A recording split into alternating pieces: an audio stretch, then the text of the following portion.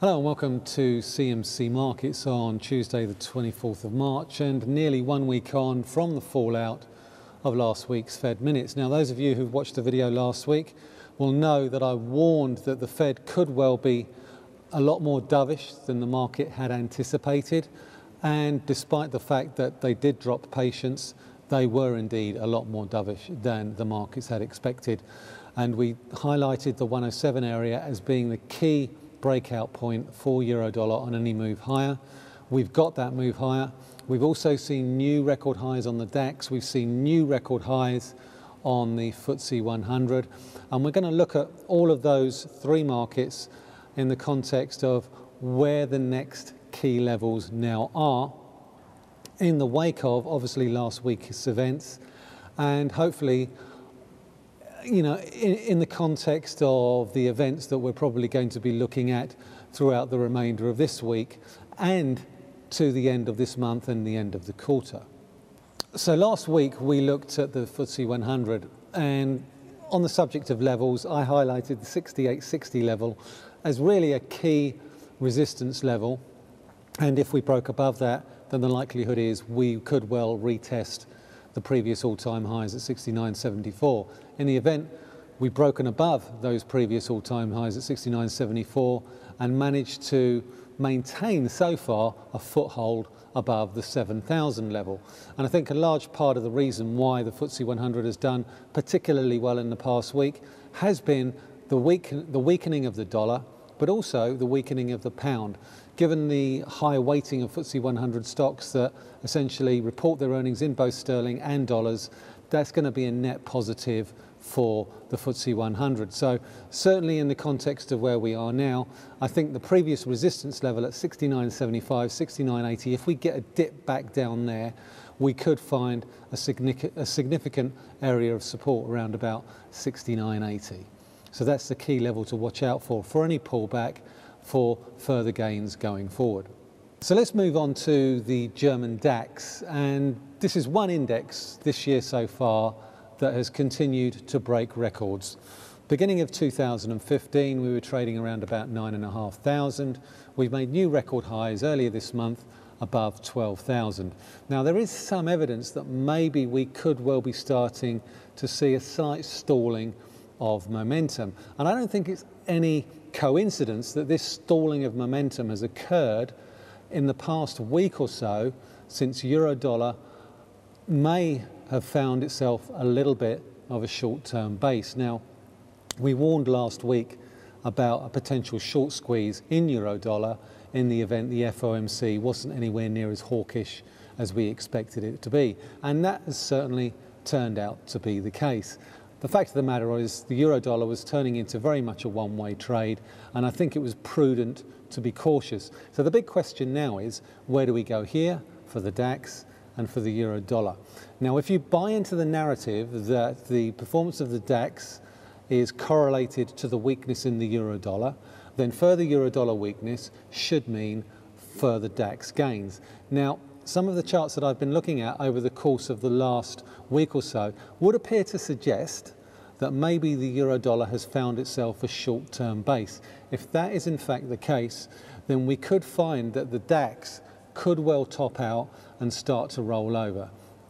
And that wouldn't really be unexpected, because if you look at where the DAX was at the beginning of this year, it's put on 25%. So it's overdue a significant pullback, a significant correction. So certainly looking at the daily chart on the DAX, there is some evidence of trend exhaustion. Let's look at euro-dollar to see whether or not there is a risk that we could actually see a move back above the peaks that we saw last week at 110.5, and maybe a retest of 112.5, and maybe even further towards 115. So let's look at our euro-dollar chart, and let's play a little game here. Guess when the Fed announcement was.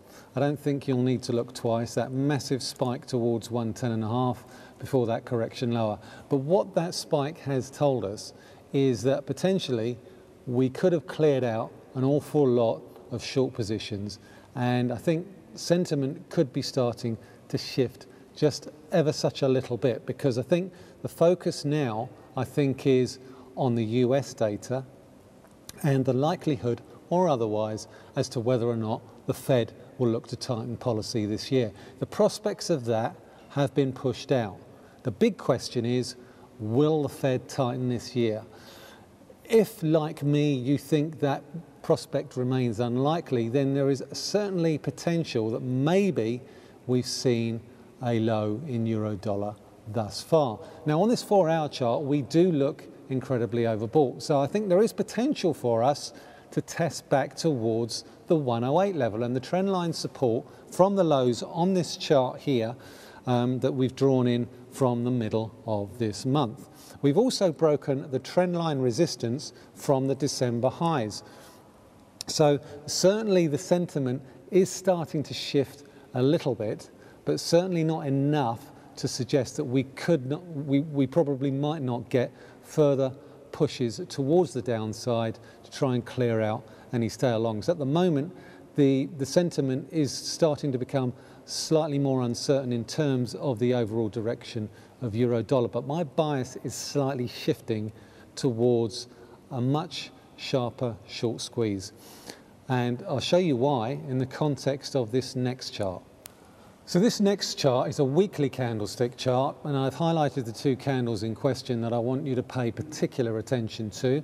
This is not quite a bullish engulfing week, but it's certainly as close as it can be without actually being one.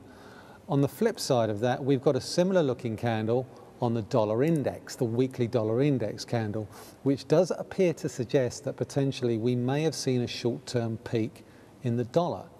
So given how closely correlated these two markets are, we do need to be cautious of further euro dollar gains, further US dollar losses. Things get a little bit more interesting when you look at the monthly candle chart. Now, we've got another week until month end, so this candle is not fully formed. But certainly if we remain at the levels that we're currently trading at right now, then there is potential for a monthly hammer. Now, hammer is a significant reversal pattern in candlestick charts. So we need to pay particular attention to this candle, because if it does post a hammer, then there's a prospect, a significant prospect, that we could well have put in a medium-term bottom and could actually potentially retest 112.5 and maybe 115 and 120 over the course of the next 5 to 6 months. Let's also have a quick look at the client sentiment, and we can see from the client sentiment that traders still want to sell the rally.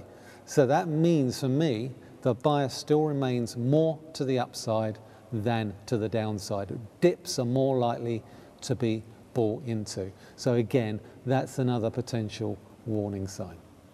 So that's pretty much it for this week. Once again, thanks very much for listening. This is Michael Hewson talking to you from CMC Markets.